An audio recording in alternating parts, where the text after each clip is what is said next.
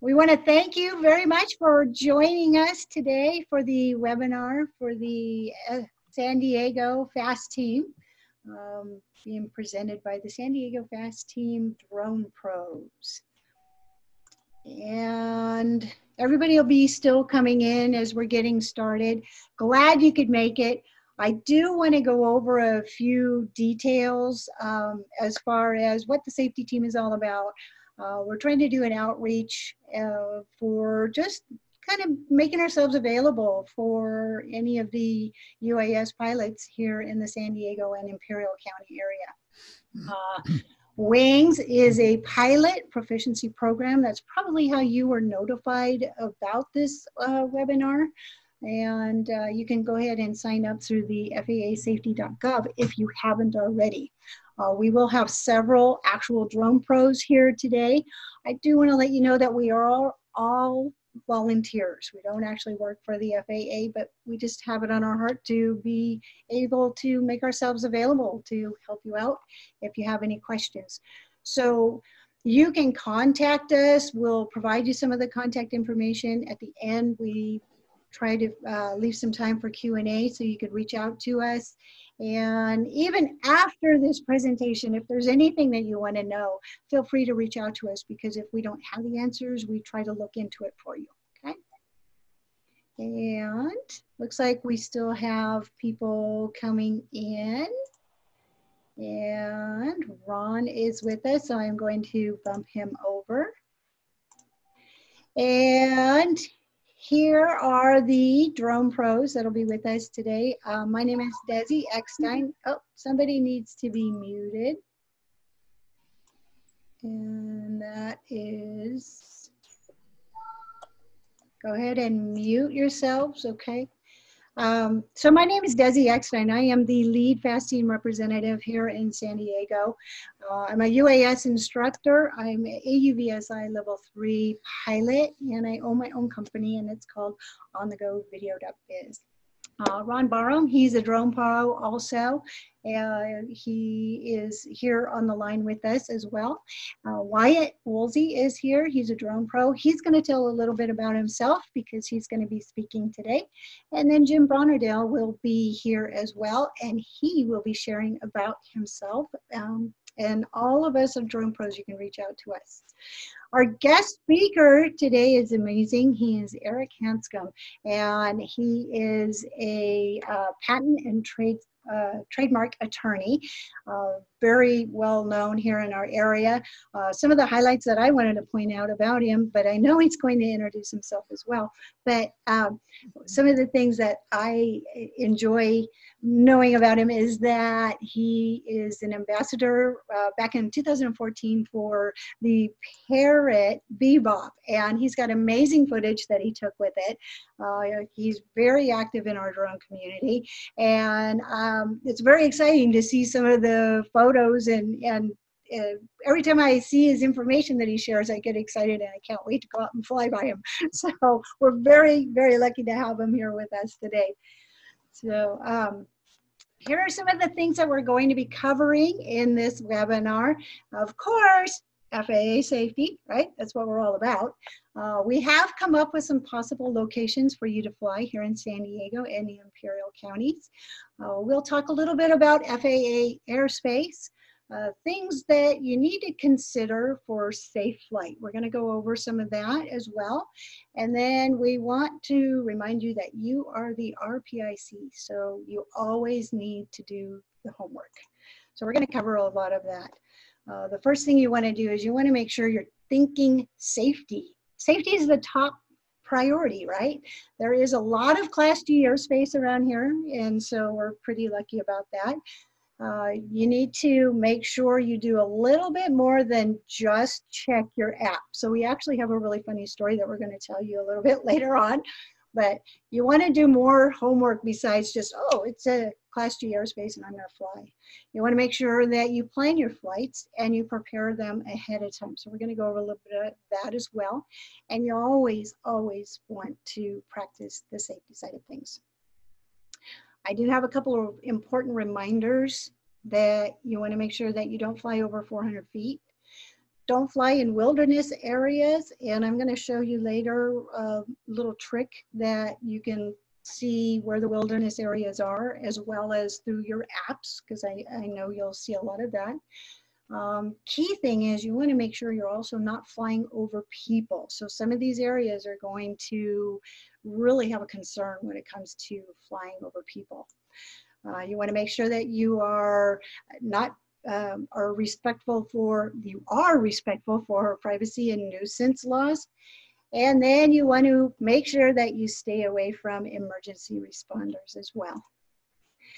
So when you're getting ready to plan your flight, you want to make sure that you know the rules. Look at this picture, isn't this beautiful? So we went out and scouted some of the areas, and San Diego is just a beautiful place to fly. But you need to do a little bit of homework. You need to know the rules. You need to know the FAA rules. You need to know what the rules are for the specific locations that you're flying as well. Some areas I found that you need a permit to fly. Some you want to make sure, do you have permission to fly? Not just, I'm going to go here, it's public land, it's Class G. Well, it could be owned by somebody, and you need to make sure that person has given you permission. You want to start looking also into your local parks and rec. Start looking into going online and checking out, okay, what are their rules? What do they have to say about me flying in this location? Do they have any drone rules that I should be aware of? And then obviously you want to think about the hazards. Okay, so hazards are not just there's going to be telephone lines or utility lines. This picture right here is actually perfect, because if you see in this picture up here, there's a whole swarm of birds. Birds are a definite hazard if you're thinking of flying near the beach. So they tend to be a magnet towards certain drones more than others, but you want to make sure that you're checking out those types of hazards. You want to make sure the trees, the weather, you want to make sure you're not flying over people or the animals. You want to make sure that you're not flying over the animals as well. Again, you want to make sure that you are being very aware of privacy and nuisance. It's not up to the FAA, it is up to you to fly responsible. So some of the sites that I actually looked at were a nice grassy area, would have been great for flying, but I was completely surrounded by large homes. And one of them I saw as an example was there was a home with a huge, beautiful window because they want to see the ocean front. So when I would have been taking off with my drone, I would have been going straight up. I would have been looking at the ocean, but the guy in the window sitting there having lunch at his table, he would have not thought that. He would have thought he's the celebrity and that drone is facing him and I'm spying in his window. So you want to be really respectful for other people and their privacy. When I went out and did my research, I like to say I go to the source. I always go to the FAA. That's the first place that I always look. There are many, many apps out there. We're going to kind of cover those today too. But I always go to the facility map first, because it's going to tell me, can I fly here and what AGL if I'm going to. So that's always where I go. I tend to migrate right to the FAA websites for all of my information. Lance will give you notification for some of the locations. It is not the perfect remedy. It is one place you can go look for things, but don't trust any one app. So there's several that are out there. There's AirMap, Altitude Angel, Kitty Hawk, several other ones that are out there. Again, later on, we're going to tell you a kind of a funny story about that, but you want to make sure that you are being very thorough with the work that you're checking into. San Diego can be just a huge conglomerate of charts and how to read them. But the bottom line is you want to make sure that you're aware of the area that you're flying in. You want to check for your TFRs. You want to look and see what airspace you're in. And so San Diego can be quite congested. You can go on to the FAA website. You can find out about your TFRs, and again, double check them just in case something might pop up. And I had told you earlier that I was going to show you, I tend to, again, go back to the FAA websites. Here's Sky Vector. Right there is how you can identify a wilderness area. Later on, we're going to show you how through air maps, it'll show you the wilderness areas as well. But this is one of the ways you can check it as well through Sky Vector. So there's several different ways you can do your homework. One of the things that I recommend doing is staying connected. So these are just a few things that I do. I want to do a shout out to Droners by Squadrons because they are an FAA or a Facebook group that helped me with some of the research that was here. Along with my class at TCI, they went out and scouted stuff out for me.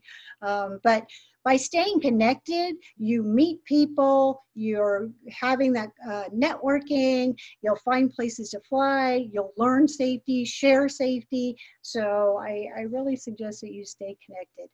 I also found out that Kit Carson Park is allowing Steve Esquilin and his group to go fly there again. And so that's something you may want to look into. FAA Wings will give you some notifications as well. And then sign up for news updates. There's several programs out there. I just happened to pick these two. I'm not affiliated with them in any way, but Drone DJ and UAV Coach. There's several others out there. AMA organization is fantastic for recreational pilots. I was going to have Jim Bonnerdale say a few words here, but it looks like he wasn't able to make it. So I just want to share about the AMA. So when you go on to your air maps, you will actually see the AMA fields on there. AMA is about the Academy of Model Aeronautics, and they are a fantastic group. They have one that Jim Bonnerdale is very, very connected with, is the Silent Electric Flyers. Cholas RC Park, there's Palomar, there's several that are around in our area, and they're a great resource for connecting with other pilots as well. So here we are. Where can we fly? So I did some research, and this is based on Class G airspace. It is not necessarily based on we have permission from any property owners or doing the deep dive into the Parks and Rec and such like that. But I did go through, find some of these locations, went out to them. Oceanside Pier right up there on the top, Sea Cliff is another one that's on there. Covier, Calumet, and Black Mountain, and Cholas. Cholas actually isn't shown on this. It's further down. We didn't get the information on that one until a little bit later. But those were all locations that I was pointed in the direction to go fly. So remember how I said it was all Class G airspace? Check it out, right here. This is all the area that they are in. And so they really did come up as Class G airspace. I even took a look at some of the signage, nothing there that said no drones. So I made sure those locations were good. There are a few things that I do want to point out though. Oceanside Pier, when I dug deeper into that one, it is obviously a very populated area. Parking was very difficult, and you need to be very cautious of people. And then also it looked as if you would need to get a permit through Oceanside because they might have some rules and regarding recreational flying there. So dig deeper on that one. It did come up as the Class G airspace. Sea Cliff, I believe this one is also from the upper part of the location, was called Swami. But once you go down there into the stairs, there's this beach line in there. Again, make sure of you get there early because the parking, you're flying over people. I think I got kind of lucky right now because there aren't as much activity out on the beaches right now. And so that whole beach line was actually open when I was there. So if you were being a cautious pilot and you get out there early and make sure you're just aware of your surroundings. And so you want to just make sure you're not flying over people. These two parks were down more in La Jolla area, Class G, but it is a very congested area. Beautiful area, but both of them, you do have to be very cautious of your surroundings. There was wildlife out there. A lot of people were there in the area. And funny story, I did see a drone flying there at the time. I thought, oh, great, he's out, he's over the water, he's being safe. And then all of a sudden, the guy turns and flies right over all of us. And I went, okay, we want to make sure we are not flying over people. All right. So be cautious there. Very, very active place, but beautiful location. Black Mountain is great. It's inland a little bit more, had a lot of open space. There was some park rules and rec that I did kind of find for open space areas. From the digging that I have done, I didn't find anything that said that that was not an area that could be flown in.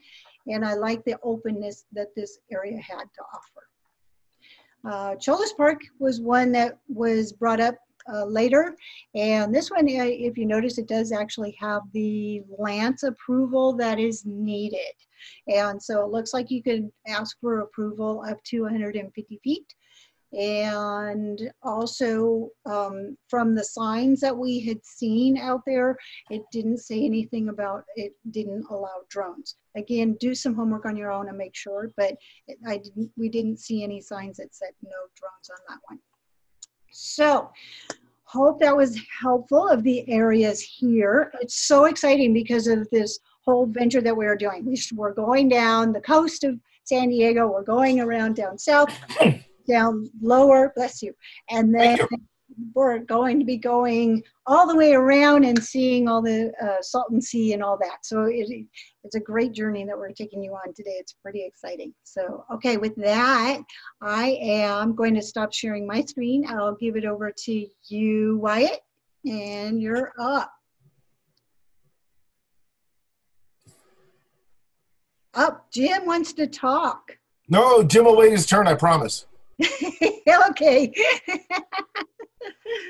Okay. We'll circle back, okay? Sure. Okay.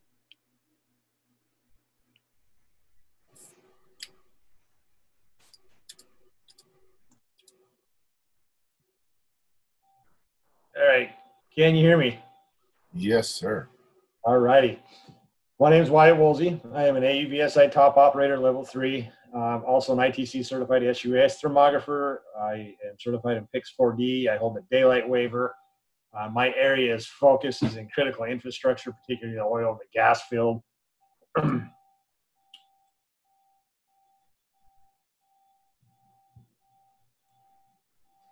I put this presentation together on the road here. I was out doing some thermal inspections, so I'm going to kind of show you. I'm going to talk about how this is going to relate to you in a work aspect. I want to talk about when you get into flying in some of these areas, you know, critical infrastructure that could be around there and maybe places to avoid. As you can see, you know, this is a satellite view of the map that Desi had printed out. You can see one over here flying in this airspace. You got one way out here.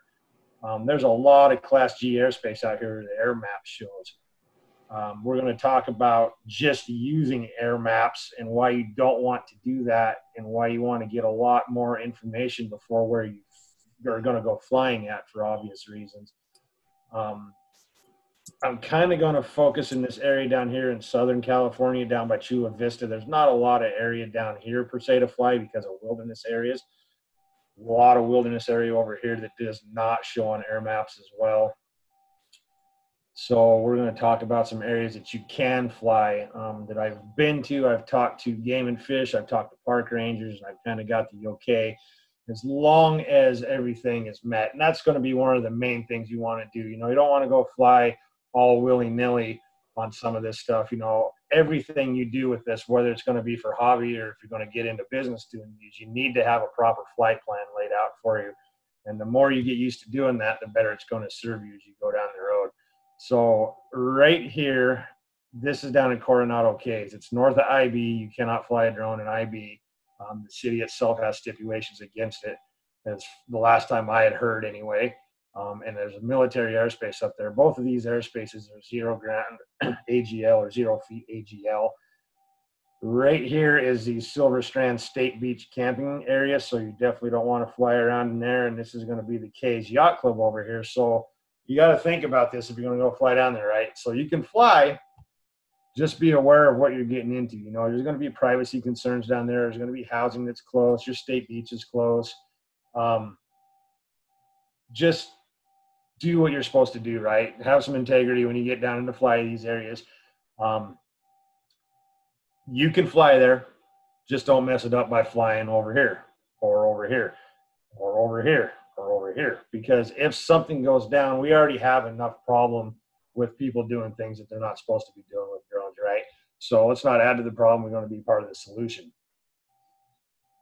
Sweetwater Reservoir, this is off the 54 and the 125. I can also fly here. I've talked to some folks here.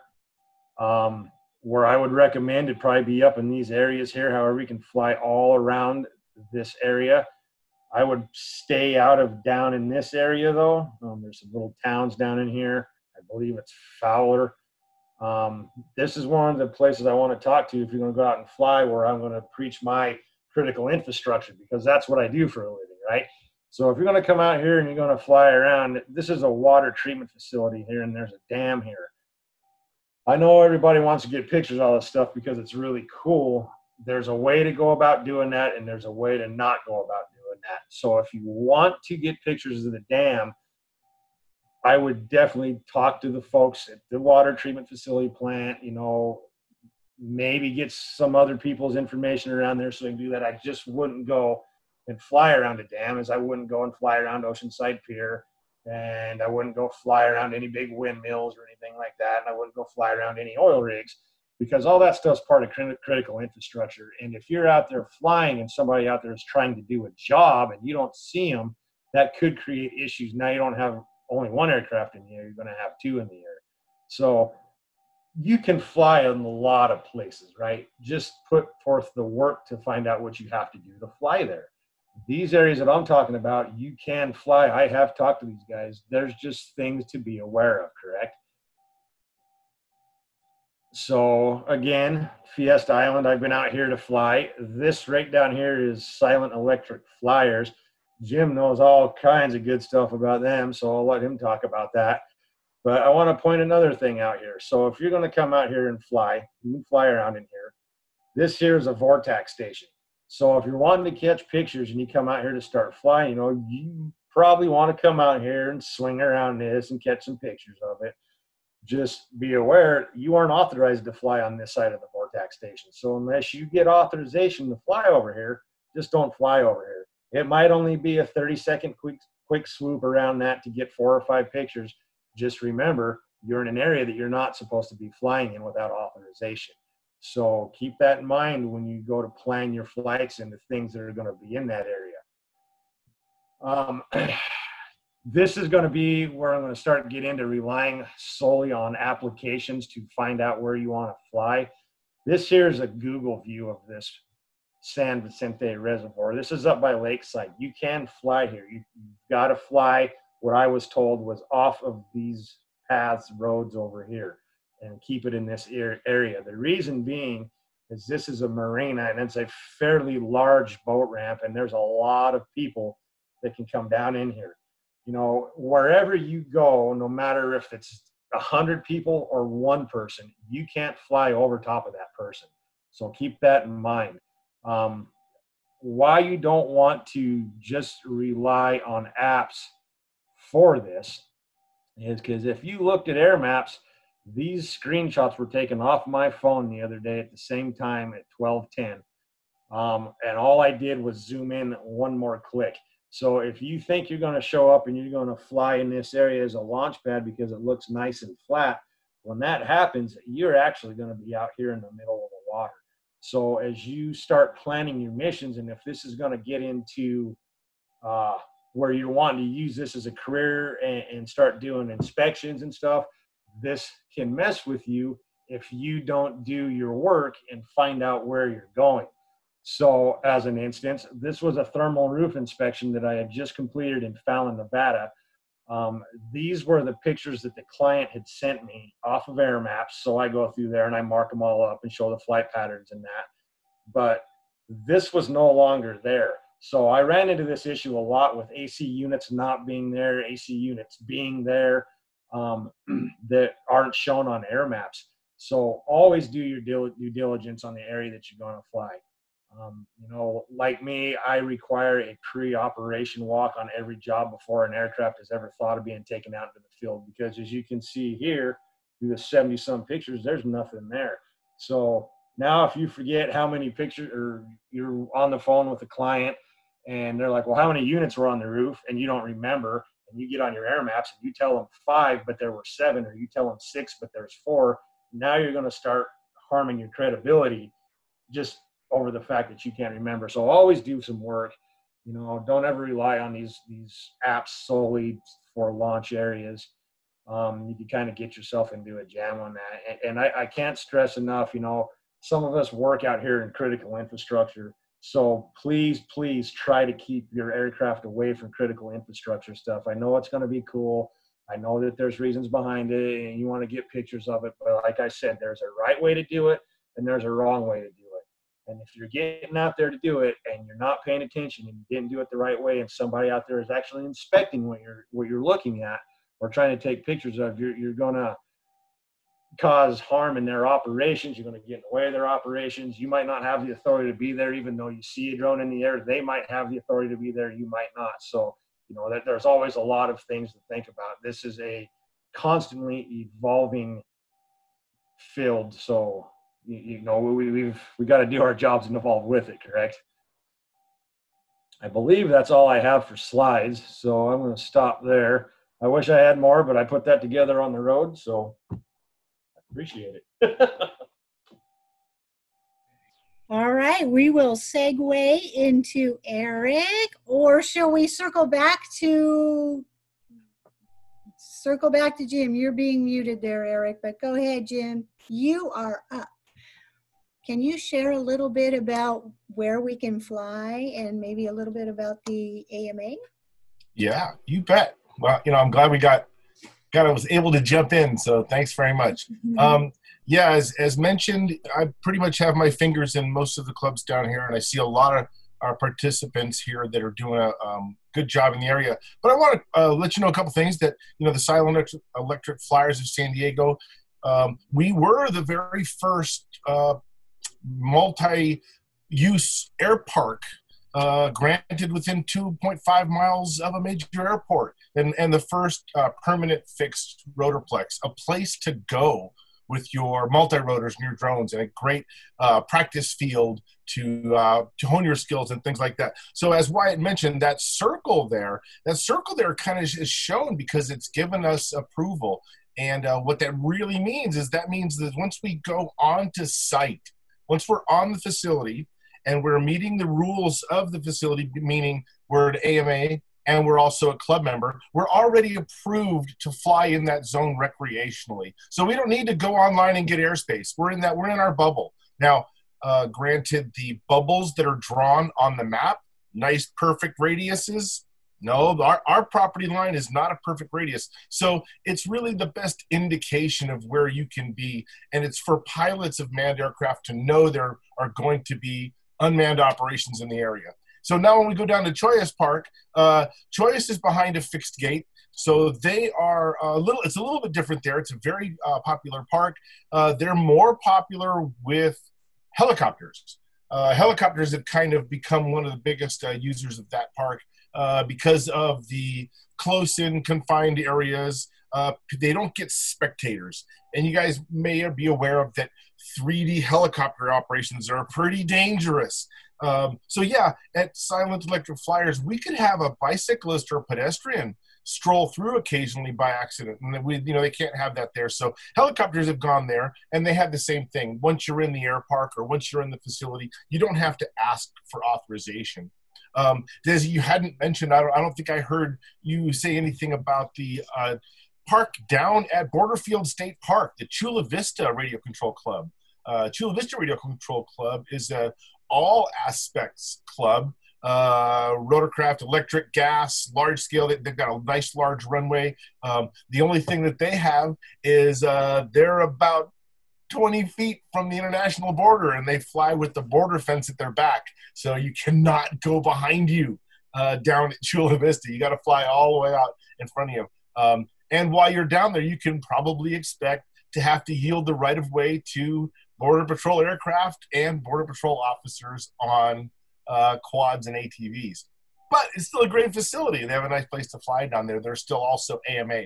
And of course, you did mention Palomar, and we have Weed Whackers also. But for sure, for drone pilots, one of the things I'll mention, the reason why I am speaking so highly of SEFSD is that there are there's drone practice hoops and gates, and there's targets out in the field for you to take your drone out and take pictures of.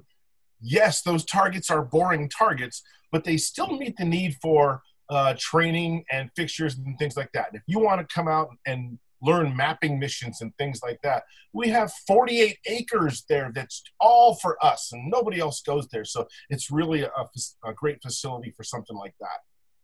Yep. I didn't have a chance to make any slides. No, you didn't, but thank you. Thank you. Sure. And the slide that I made for you had already gone by. So thank you. Excellent information. Thank you. So, all right, let's move on to Eric. Are you good to go, Eric? You want to share your screen? I am. Can everyone hear me and see my screen? Thumbs up, yes. Okay, very good. All right. Well, as Desi said, my name's Eric Hanscom. I'm a patent and trademark attorney here in Carlsbad, California. I'm a Part 107 pilot as well, and I've made exactly no money at it, but I just fly for fun. So anyway, one thing that you probably picked up on from the previous speakers is got to be worried about infrastructure, buildings, people, animals, all this kind of stuff. Well, I'm going to take you on a tour of Eastern San Diego County and Imperial County, where you're going to get to areas that are pretty much wide open. Now, I know when I first got a drone, which was a Phantom 2 Vision, I had very little idea what I was doing, but I knew enough to take it out in the middle of the Borrego Springs Desert, not Anza Borrego State Park, but Borrego Springs Desert, and fly it where I knew I wasn't going to be crashing into anything. Is Ocotillo plants tend to sue a lot less than the government organizations whose city halls you might hit. So anyway, let me take you on a quick tour here. We're kind of going to drive out the 8 and see some of the places that you can fly along the 8. Then we're going to go into the Borrego Springs and the Salton Sea area. You could easily do this as a weekend if you wanted. Hitting all these spots in one day would be a little bit challenging. So the first place I want to stop is the Sunrise Highway. This is the highway that connects Julian with Highway 8. And there are a number of little pull-offs that you can pull off here and fly your drone. Legal flying except for a section that goes through Anza Borrego State Park. And this is not my favorite place to fly because you're basically overlooking a canyon to the east, which means that in the morning, the sun's right in your eyes, and in the afternoon, probably there's been a heavy wind or something like that that's kicked up some dust. Often visibility is kind of lousy, but the lagunas are much more open, at least in this area, to flying than, say, Palomar Mountain with Palomar Mountain State Park and the observatory there. So if you really want to get up and fly in the pine trees and see some meadows and things like that, Sunrise Highway is a good place to go. Now let's continue down the 8 toward the desert. The next place that I've flown is Kitchen Creek Road. Kitchen Creek Road is an exit here. You get off the 8 and turn back underneath the freeway and you start heading up. Anybody notice anything about this slide here they'd like to comment on? stepped away. When I look at I it, don't know, can you hear me? yes. Okay.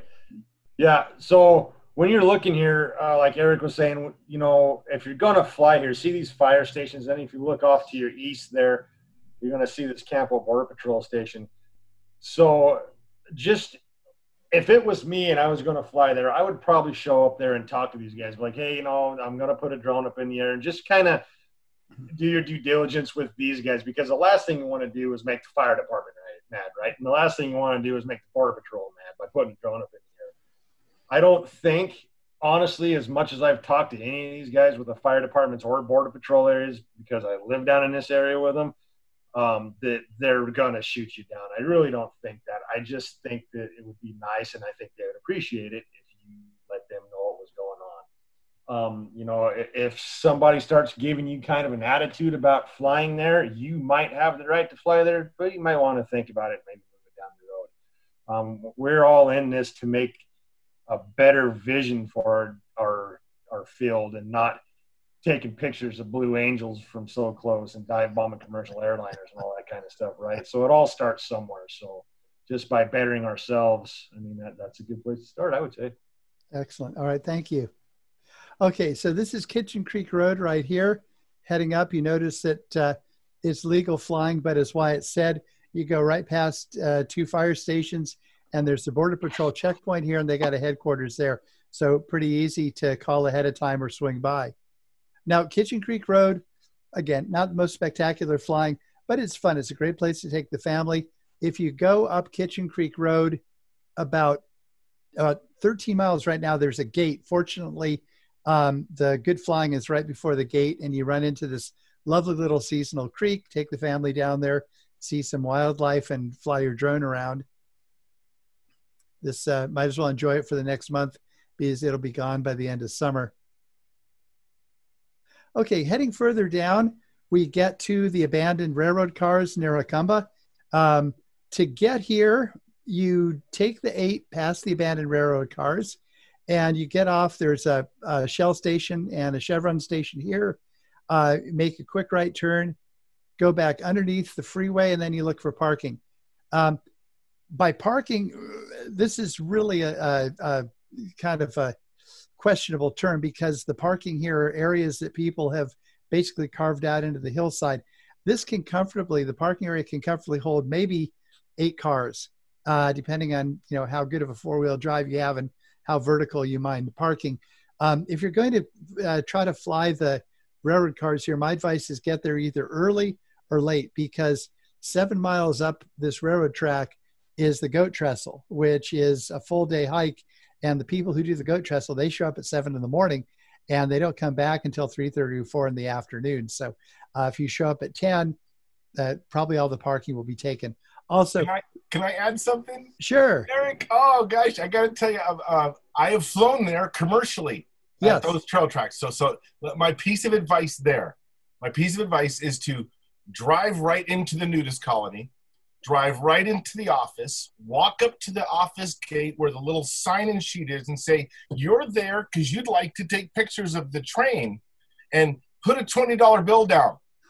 And they'll say, thank you so much. They'll give you a map, and you can drive now and be within 50 steps of that train track. I'm sold. I drove up to the gate once. I turned around, but I've got a 6th grader. Every time we drive by there, he looks up, he goes, this is a place where they're nudes. Yeah, so this is what you do. Yeah, yes. I'm put on his hat backwards or something like that. Jim, that's a great idea. Yeah, I pay $20 to park closer.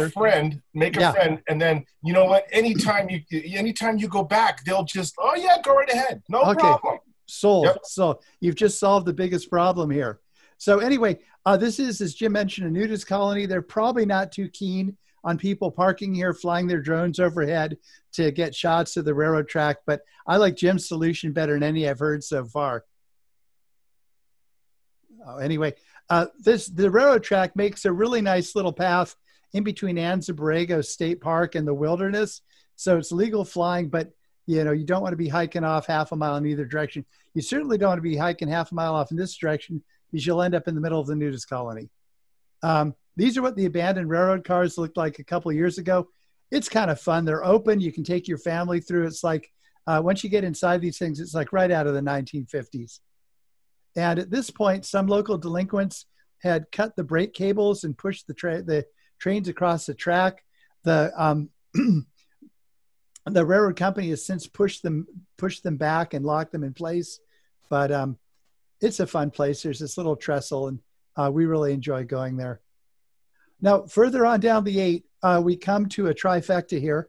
You've got the Valley of the Moon, you've got Desert View Tower, and you have Coyote's UFO Retrieval and Repair Service. And Valley of the Moon is basically a 4-wheel drive trail. It goes up here in the mountains, beautiful place, but a lot of it is wilderness now. So I'm just going to show you pictures from the non-wilderness section. Desert View Tower was built in the 1920s to commemorate the road that finally linked San Diego and Yuma. And Coyote's UFO Retrieval and Repair Service, well, all that kind of speaks for itself. Anyway, here's the wilderness area here. Here is the legal Valley of the Moon part of the road. Now, last time I was out here, which was a couple weeks ago, Desert View Tower was closed because of COVID. Coyote, on the other hand, was sitting out here in a beach chair welcoming anybody who wanted to come over and talk to him. With the lock gate, there's a parking area right here. You can still fly line of sight up by Desert View Tower and then over by Coyotes. So there's parking area right in front of the lock gate, kind of a nice place to pull over. This is Desert View Tower. The owner of Desert View Tower is a gentleman named Ben, real nice guy. He has no problem with people flying drones, but he does want you to pay the entry fee to walk up here. And if you want to walk in his boulder field, he wants you to pay another entry fee there. But hey, you know what? Give Ben the $9 he wants, buy some coffee from him, talk to him. He's a really good guy. And he's totally okay with people flying there. Now, this is Coyote's UFO Retrieval and Repair Service. This is, I don't really know quite how to describe this place, but anyway, Coyote over the let's just say Coyote, I think he really enjoyed the 60s. I think that was his favorite decade. Anyway, Coyote has built this art collection from things he found on the freeway, and he's turned it into a UFO retrieval and repair service. If you go by there, he'll talk to you about how he rescues UFOs, helps out the aliens, fixes them up, sends them on their way. And you can't really tell if he honestly believes this or not, but he's a complete trip, really worth talking to. And Coyote began by just taking over this place. He has since moved, taken over this little area, and he's taken over one of the under ramps as well. So Coyote's a interesting fellow. One thing you should know about Coyote and Ben does not like Coyote, probably because Ben paid 6 figures for this place. Coyote paid nothing for this place. And anyway, so if you want to fly with Ben, probably not a good idea to go in there and say something like, you know, hey, if Coyote let me fly for free over his place, what are you charging me money for? That'll probably get you the no drone sticker pretty quickly. But anyway, they're both real nice guys in their own way. This is the road up to Valley of the Moon. The wilderness section kicks in about here. This is kind of a hairy road. I've got a Toyota Sequoia 4Runner. I've done it before. I probably would have rather had a Jeep to do it. This is the actual trail that you have to go up. This area right here gets real interesting.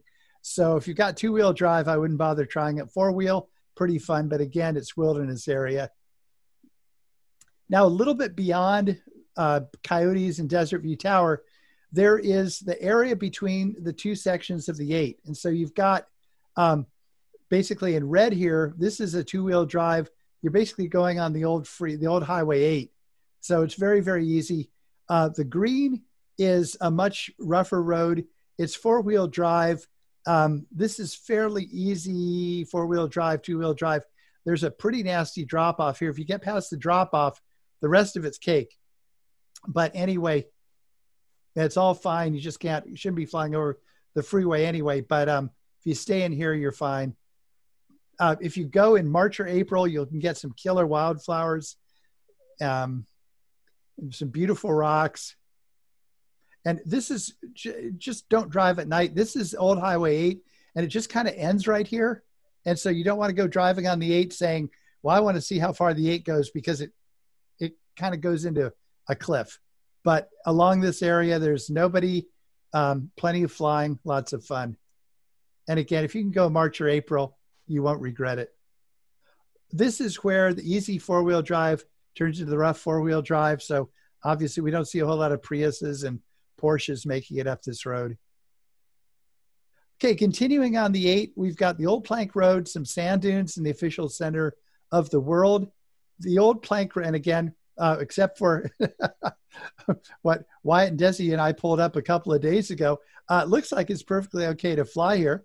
Old Plank Road was a plank road that was built in the 1920s across the sand dunes, because you couldn't get across the sand dunes in a Model T. So they built this old plank road, which is basically huge railroad ties that were attached with these metal fasteners. And anyway, this lasted about 10 years until they finally decided to put the old Highway 80, which turned into the Highway 8 that we drive on now. But anyway, there's sections of the old plank road that are still in existence, and these are legal flying. Kind of a nice area. You can imagine what it was like to drive a car without suspension from San Diego to Yuma on this thing. So can you share really quick, like what happened when we were searching this the other day? Sure, yeah. Well, actually, I was in the middle of the desert coming back from Borrego Springs, and I just happened to find an area that was outside of Anza-Borrego State Park. I was going to do some flying. Pulled up air map. It said, fine, good to go. Pulled up before you fly, and there was red there. And I thought, oh, come on, I'm not in Anza-Borrego State Park. What are you talking about? And so I started, scrolling out. Wait a minute, it's still red. Kept scrolling out. It's still red. Hey, all of Southern California is red. And it said it was a national security NOTAM for the next 4 or 5 days. So I said, okay, well, I just gave up, came back, and Desi and Wyatt and I were doing a kind of a run through on this, and I showed it to them, and we were going, oh man, this is really interesting. Desi, do you have the screenshots from that by chance? Or I don't have any screenshots. Okay. We had okay. Yeah. So but with that deal there, I looked at it later on that night, and it said it was good to go, but the area was still all red. Yeah. Yeah. But I don't know if any of you were on Before You Fly a couple of days ago, but it was red from San Clemente Island to I think the second time we looked at it, it was like up in Las Vegas, past Las Vegas or something. Yeah. So there was a glitch in the program, because when we fine-tuned it, we actually looked through the FAA website, and it was just right there specifically along the border. And yet your Before You Fly app went all the way to Las Vegas. It did. So I think that it's kind of like, sometimes when we're doing a patentability search for a client, sometimes it comes back we call it a green light, where it looks, everything looks fine. I think you can probably get a patent on this. Other times, there's so many other patents that are close to it. We say, we don't think you have got a good chance. And somewhere in the middle, it's yellow, where you really don't know. Well, this is a good example of how, you can look at all the sources, and sometimes you still don't know what to do. So, I guess the more sources you look at, the better chance you have of making the correct decision. Mm-hmm. Okay, so Old Plank Road. And now if you want to fly sand dunes, there's some places you can fly near Glamis. I love this little area. Right down this road is probably the ranger station with the nicest name I've ever heard. It's called the Buttercup Ranger Station. And you can go in there and talk to the nice rangers about flying at the sand dunes here, flying down at the Old Plank Road. Anyway, nice place to park, nice sand dunes, nobody there most of the time. And but I love flying over and looking at the tracks and realizing some of these tracks probably a few days old, and wondering how many vehicles have been across here. Okay, further down the 8, we get to the official center of the world. This is a place that was formed by a man named Jacques-Andre Estelle, who made a fortune as an investment banker. They turned that fortune into the first parachute schools, and then he sold those, and he built the official center of the world, which consists of a museum, a church on the hill, and then the Maze of Honor. This is the church right here. This is the Maze of Honor, where you can pay for a granite plaque to be created from a photograph you give him, and he'll put you on here. I have been told by Jacques that I'm the official photographer for the official center of the world. But I could probably bring a group from San Diego and talk to him ahead of time to get people in. One of my favorite things to do, that you see this railroad track out here, there are all sorts of huge freight trains that start off here and end up in Gila Bend.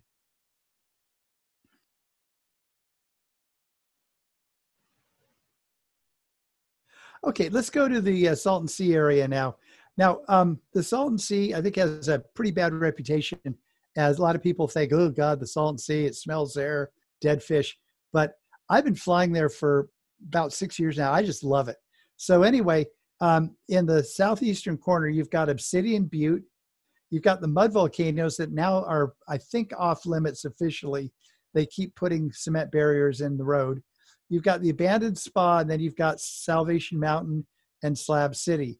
Now, if you look at before you fly, it looks completely clear, but there is an area here that's owned by the Sonny Bono National Wildlife Refuge, and they have banned drones, although they allow duck hunting. So anyway, you want to check the map first to make sure you're not flying in Sonny Bono territory. This is Obsidian Butte, which, as the name implies, is a little volcanic headland made up of obsidian.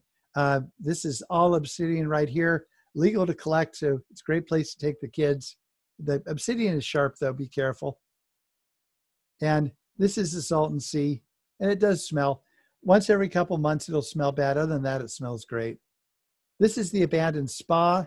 Again, in the 1940s and 50s, even through the end of the 60s, the Salton Sea was a really, really popular area. Matter of fact, the Salton Sea had more visitors than Yosemite National Park did in the 1960s. So it was a really great area. And then everything just started falling apart. The salinity of the Salton Sea went up too much. There were a couple of floods that wiped out the local communities. A couple of real estate scammers who sold a bunch of overpriced lots to people who shouldn't have been buying. And basically the whole area fell apart. But there's still areas like this. I love flying around old things. And so I shoot this area quite often. One thing I also do with my drone is to record the recession of the level of the Salton Sea, because as the Salton Sea goes down, it exposes more of what we call the playa, and that causes toxic dust clouds. So anyway, I use my drone to keep track of that. Okay, now Slab City and Salvation Mountain. Whole lot to fly around here. Again, wide open area. Can't get too close here, but Salvation Mountain's right here. Slab City right there. This is Salvation Mountain. Salvation Mountain was built over the course of 28 years by a man named Leonard Knight and his disciples. Leonard was a very eccentric man, had a balloon that said God is love, crashed the balloon a lot, couldn't rebuild the balloon, so he said God told him to get a bunch of paint the side of a mud hill. So that's what he did. Leonard's passed on, but he has a number of followers who continue to paint the mud hills. So Salvation Mountain from the air. And you see a little bit like Coyote. You know, he just kind of collected things. We got boats, we got cars in the 1940s, just a bunch of neat stuff out there. Now, the military in 1942 moved out to the what's now called Slab City. They built a training depot. The training depot closed down in the 50s, and they took everything they could take with them, which meant metal and sides of buildings and things like that. They left everything cement. So you've got these water tanks, and the water tanks have been taken over by local artists who have expressed themselves with things like the upside down van and all sorts of murals. These are called the smaller water tanks. This is the obstacle course. Yes, I have. And one of the neatest things is get a parrot disco, get that thing up about 100 feet, dive bomb this. It's a good test of, you know, whether you really trust your flying or not. This is the burnt out car art. It's art. If you don't think it's art, just trust me, it's art. This is Slab City. Slab City is a community that was built on the slabs that were left by the Marine Corps. And Slab City is called the last free place on earth. It's a place where snowbirds and people who are down and out basically drive their cars and spend time there because the rent's free. Now, Slab City has grown quite a bit over the last 10 years from just, a few little trailers and motorhomes here to quite a large community. They even have suburbs now. And this is one of the suburbs. This is called East Jesus. The rich people, this is kind of a high rent district. The rich people in Slab City live in East Jesus. And it has, I guess, the best art. So you see here's part of a plane, a boat. These, I don't know, have no idea what those are. But anyway, it's the high rent district, kind of the Beverly Hills of Salvation Mountain. We've got another boat with a tree planted in it, part of a plane. It's very creative. People are friendly though. You can drive through, fly your drone. Nobody gets too upset about anything. Okay, further on up the highway here on the Salton Sea, you get to Bombay Beach. Now, Bombay Beach is another place that was kind of hit hard by the tail end of a typhoon and got flooded pretty badly, but it's getting revitalized as an artist colony too. You've got a bunch of art. Again, Bombay Beach, perfectly fair to fly there. You've got boat art, hanging ball art, and then they're building a lot of stuff along the seashore. And what I really like, they really help me out here by putting stuff in the water. That way I can fly here about once every 6 months and I can see how far the Salton Sea is coming down. Further on north, you've got the North Shore Yacht Club. Again, legal flying. North Shore Yacht Club in the 1960s was part of the Salton Sea boom. The Beach Boys played here. The Rat Pack used to come down, race motorboats here. It was standing room only to get in. When the Salton Sea died, so did the North Shore Yacht Club, but it's been revitalized. And fortunately, I'm actually on the board of directors of a group called Ecomedia Compass. We're working to try to get the Salton Sea restored. So there is hope for the future here, but it's a wonderful place to fly.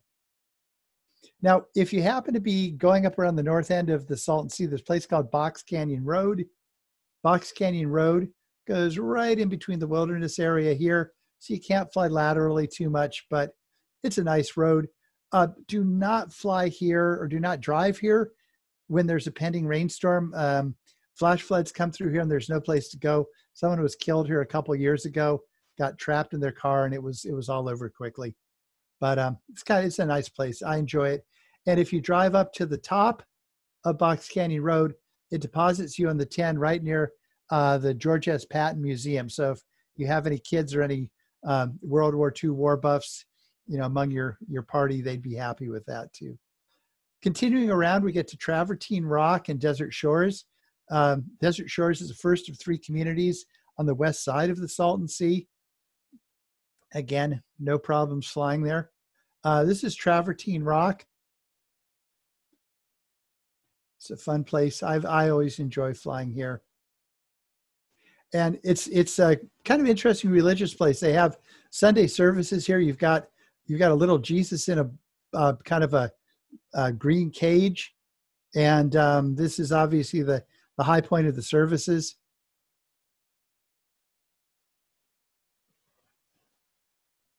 Now, the Salton Sea is a beautiful area. This shows you the area that has been exposed just over the last 6 years, and these rivers wind their way through it.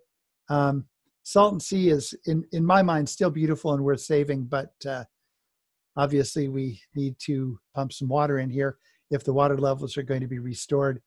This is Desert Shores. This is one of the more affluent communities in the Salton Sea. This used to be $500,000 homes with docks that people could launch boats from. They're not worth $500,000 anymore, unfortunately.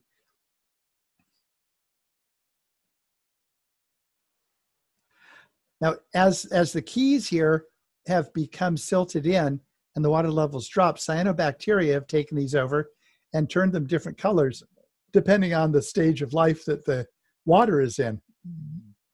And as with the east side of the Salton Sea, there are plenty of old buildings that you can fly around and explore. Not much of a danger of flying over people here. This is an old tire shop. And this is what the inside looks like. So anyway, it's an interesting cultural thing to do.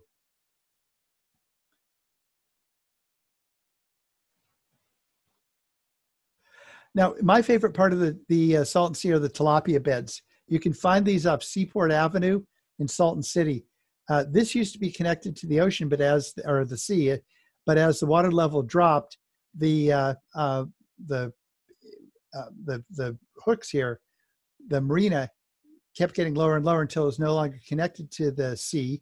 And as a result, as the water dropped, it became more and more saline, and the cyanobacteria moved in. Again, that's right about there. No, right about there. So as they've moved in, it's turned the water just these amazing colors. And the holes here were formed by tilapia fish. When the Salton Sea was first becoming saline in the 1940s, government sent a party down to the Sea of Cortez and said, okay, catch breeding populations of everything you can find. We're just going to bring them up here, dump them in the Salton Sea, and see what lives. So anyway, the croaker and the pargo, they all did great. But ironically enough, the fish that's outlasted them all is a freshwater fish from Africa called the tilapia.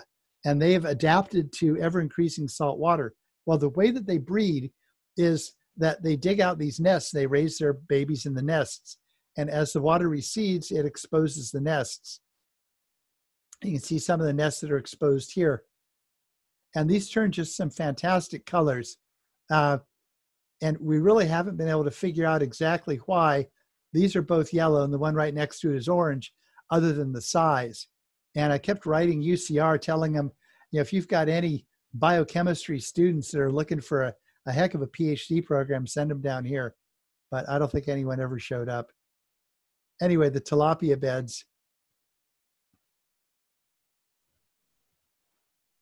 Okay, Borrego Springs. Borrego Springs is basically famous for two things. There are the sculptures and the wildflowers. And if you have a good wet winter, you can go in March and April, and you can get both at the same time. So we've got the north end and the south end. North end, the rattle dragon here is probably the most famous sculpture. Again, Borrego Springs is right here with Anza Borrego State Park and Ocotillo Wells on all sides. So there's no drones around, but drones inside are okay. Here's the rattle dragon. These sculptures were commissioned by the late Dennis Avery, who is heir to the Avery label fortune. And he had, I guess, millions and millions of bucks. So he bought up a bunch of square miles in Anza Borrego. He commissioned a sculptor named Ricardo Bracetta to create over 100 sculptures. And Mr. Avery passed away a few years ago, but left an endowment fund to keep these up. And so anyway, I very much appreciate what he did here. This is scorpion and cricket. Another shot of the rattle dragon. We call it the rattle dragon because it has a dragon head, rattlesnake tail. You can see the workmanship that went into this.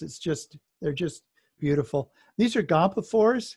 Gompophores were a kind of a predecessor to the elephant, and they lived in Borrego, I guess, about 40 million years ago or so. Heading to the south, we get into the T-Rexes and the carnivores. These are the roads that you take to get there. Again, easy four-wheel drive, pretty decent for two-wheel drive as well. And you've got a bunch of carnivores here. Now, what a lot of people don't know about Anza Borrego State Park is you're legally allowed to camp for free anywhere where you're not blocking a road or trampling cactus. And my wife and I have a vacation home out here that we rent out. And in the middle of wildflower season, last year it was rented out for about 4 months in a row. So we couldn't visit our own home, but we camped. And our favorite camp spot is right in between the two carnivores. You can get an idea of the scale. This is a prehistoric bird. There's my Toyota Sequoia. So they're pretty good size. Art also plays a role in Borrego Springs. About 2 months ago, there was an art project out there, and they wrapped a number of the sculptures in magenta cloth. So that was kind of neat. Okay, driving back to Carlsbad, you go up the S-22. It's called the Montezuma Grade Road, and it'll take you through the little town of Ranchita. Ranchita has a very nice, easy four-wheel drive, probably okay two-wheel drive road that goes right outside the Anza Borrego State Park boundaries, so it's legal flying. There is nobody here. So if you know any beginner drone pilots who say, I want to go fly someplace, I want to make sure I don't crash into anybody, well, pull off right there, and I think you're good. Eric, You see the, yes. can I interrupt 1 second? Sure. Okay, so for one, we're coming up on our 1 hour, but somebody did have a question, and we're at a perfect place that it would be good to ask this. They were wondering if there's any signal issues out there. Great question. Very good question. There were indeed about 4 years ago. I had a very stressful flyaway, had to chase my Phantom 2 Vision, walked about 2 miles to find it. But right now there's no problem, plenty of satellites. So I haven't had a signal problem for a couple of years.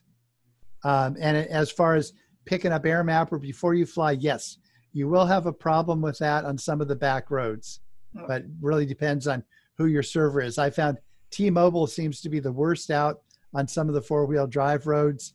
Verizon seems to be okay, but if you have a bunch of people with different phones, you can probably put it together decently. Hey, can I jump in real quick with something? Sure. Sure. Well, something to definitely be very cognizant of and making sure you're really paying attention to when out in the middle of the desert, especially in a high heat environment and in a vast openness, meaning you don't have a lot of cell phone towers to work from. You always want to pay attention to your KP index. Weather forecasts will tell you what the KP index, and for the layman, really what that means is it's the ability of the satellite signal to get through, or how much satellite signal we're going to get based on solar radiation. So especially out in the desert, make sure you really be very careful anytime you're flying and your KP index is at a 4 or above. Good point. Excellent. So just one more place here on the way back. If you want to pull up on the East Grade Road above Lake Henshaw, again, legal flying, there's a lovely little place here. It's a Raptor view, so you can understand a little bit about the hydrology of the area and things like that. And I just like going here. It's our favorite place to eat lunch on our way there. Gives you some nice views. And you notice I shot these in March, so plenty of yellow wildflowers. And that's what it looks like from a distance overlooking Lake Henshaw. Okay, so that's all I have. Hope you learned something. Hope you enjoyed it. Desi, you want to take it away? Unmute myself here. So while I jump back into the presentation, Jim, can you maybe elaborate a little bit more about if somebody was going to be flying at the AMA field, are they allowed to just show up, or talk about maybe the membership, how that works? I know some are a little bit more welcoming, but you still need to be a member. So if maybe you can share a little bit about that. Yep, absolutely. And you make a great point. Clubs are entitled to do with their facility what they can. And several clubs, Choias Park is a good example. At Choias Park, you come up and it's a locked gate. You're not getting through the gate unless you have been invited and someone's giving you the combination. Chula Vista is, you can see from the roadway, so you can drive down. Same with Silent Electric Flyers. The gate's open and it says visitors welcome. Now, visitors are one thing, flyers are something else. So if you do not have AMA and you like a facility, you're going to have to be sponsored by someone to sign their little guest logbook. Or if you're there with someone like myself, who's a designated IP instructor for the AMA. IP instructors, you can fly with them and you're covered under their insurance. So as a guest, you need someone to sponsor you and say you can fly there. Most clubs at the AMA will give you 3 visits before they say, if you like the place, come on and join and participate and help it stay. But the best part about being an AMA member is that once you've got that AMA card, now you can go any AMA site coast to coast. You go on vacation, find an AMA field, go fly, because it's so easy to travel with your drone. So yeah, that's one of the greatest benefits of the AMA. Great. Good to know. Good to know. Oh, there's Eric showing off his card. He's a member. Wait. Am I being called out here? Oh, okay. Yeah, Oh gosh, no, it's too dirty. I'm not gonna even let you focus on this. I had to move my back and forth so that the screen would pick it up. I couldn't even see mine. So hopefully I'll be sharing my screen here. Am I sharing? Can you see the screen? I should be coming back to my. We see it loud and clear. We see all of it. We see all of it. We don't see presentation view. Okay, well. Go to presentation view. All right, I'm working on it. There you go. Or play your show. There you go. There. You got it. So now you know what's coming up. So, but we're almost done. I know we have gone over a little bit. We do have a couple more questions that are popping up right now. And I want to bump ahead. So coming up, I want to let you know that coming up next month is Jim. He will be talking a lot more. We got it all scheduled. So July 14th, he'll be coming in here and doing a webinar for us as well. And then I also want to make sure that you reach out to us because we want to provide the information that you want to hear. So to help us plan what we should be talking about, what you want to hear, please reach out to us and let us know. Give us your comments, your feedback. We want to know from you, okay? With that, we are going to open it up. Wait, I see. Daisy, can I jump in for a second? Yeah. I need your attention for a minute if I can have another 2 minutes. I can see. Okay. All right, cool. All right, so in next month, one of the things I talk about is being efficient with your time, equipment, and things like that, being a professional. And you know that I'm a really big fan of the Hoodie Vision shade, right? This is really important to me. It really becomes super important. Well, I was up at Hoodie Vision and talking with my good friend Steve, and I know something about you, and we custom made you a couple of pink Hoodie Vision. So we got one for an iPad full size, and we got one for iPad mini. Whoa, yeah, nice. These are one of a kind, one off, just for you, girl. No way. I feel honored. Listen, my God. We love what I'm you're all doing. about pink. I am all about pink. We love what you're doing, and this is just a super thank you from myself, from my friends at High Tech Commercial Services, and from Steve at Hoodie Vision. We're going to keep doing this, but this is just a little fun thank you that's exclusive for you. Well, thank you. I'm honored. Wow. Yes, pink is my color. Yes, cool. Thank you. So, all right. Well, we do have a couple questions that I would like to get to here. They asked if the list of locations will be available. Typically, I've been able to post a private link for this, so I'm going to assume I'll be able to do a private link, so you'll be able to do a replay for it. Are there any updates on receiving waivers? So we might need to be a little bit more specific on that as far as if you can post in there, is there a specific waiver that you're talking about? Because the FAA has actually gotten pretty quick. I've been impressed with how quick 2 weeks. They're getting back. Yeah, wow. Very, very impressed with once you go through the process, they're just really fast on it now. Got another question here about website for joining the AMA. Yes, we can provide that into the chat. Wyatt or possible Jim. Jim's on it.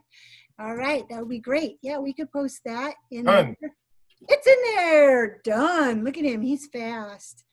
So great information here. Please, if you come up with a question or have anything else that you wanted to talk about, feel free to reach out to us. We are all available.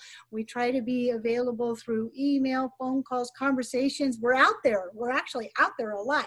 So feel free to reach out to us, all right? All right, if we don't have any last minute questions, I think I've addressed them all that are, about flying over people, is that based on altitude? No, the FAA says that you are not allowed to fly over people. It is waiverable, but you would have to go through the FAA website and state all your facts of why you would be safe and how you're going to conduct this operation in a safe manner, and they will give it to you based on whether you're safe or not. So that is something you would do, but otherwise, no, you would want to do what they call CONUS safety, and you want to make sure that you're not flying over people. And wings credit. Okay, so I have been told that I will look into it, because I was told that by doing the webinar kind of side that there may not be an option for wings credit, but I will look into that again for you. Okay, Mark? All right. Any other questions? Yeah, I want to go camping with Eric out at the dinosaurs. Oh my God, so do I. We could do a fun trip out there. Yeah, no, I'm more than up for hosting a show you around Borrego and the Salton Sea trip anytime. I'm getting right deep into overlanding, so I'm ready to camp. Do you see the last minute? Somebody wants to join the nudist club. Okay, so it's so funny you share that, because I've got a video that shows that I flew a commercial video, the music video at that place. Okay. And the first flight, this is hilarious. The first flight, I went out and back, and sure enough, there's this guy walking down the tracks. Yeah. Naked as a jaybird. Hilarious. It doesn't mean everybody go fly there because of this, okay? Yeah, I know. Hey, if everybody gave him $20, they'd be happier. No problem. Okay. It isn't the direction I'm saying, no. I'm going to remember that. I will remember that trick. That's a good one. All right. Well, I think we've covered everything. Please, like I said, if you have any questions or anything, feel free to reach out to us. And, we have another one. Any best way to get a Part 107 review website? Yes, I got a great one. Go to Droners.io. Droners.io has a free 107 study guide. Bing, bing, bing. Yeah. Could I make a suggestion on 107 too? When you go in to take it, make sure the area is either well lit or you bring your own light. I took mine up here at Palomar, and I went in. I missed 7 questions, and I swear 5 of them because I couldn't read the sectional charts. My eyes are not all that great, and I'm sitting there squinting up at the charts. I couldn't read them worth squat, and the area was kind of dimly lit. So I'd bring your own reading light. I always say bring a magnifier. Yeah. A magnifying glass is legal to bring in. Yes, a light or a flashlight is not. Okay. I demand to be put in a place with better lighting. Even with a magnifying glass, I wish I'd had one. I don't know if I would have been able to read that, because it was really kind of dark. Wow, that's surprising. So, but I know you can bring in the magnifying glass. Okay. So, and I know the charts are very small. Well, this chart had been like rubbed back and forth about probably 10,000 times. So it was all gray and smudged and looked like it was from World War II or something. So, all right. Well, I know we went over in time. Hope you still got a lot of value out of it. Looking forward to how we can make money with our drone next month. So keep an eye on the announcements that will come out for that. And thank you very much for joining us. Bye. Bye-bye. Thank you. Bye. Bye safe. Bye. All right, I'm cutting. Okay.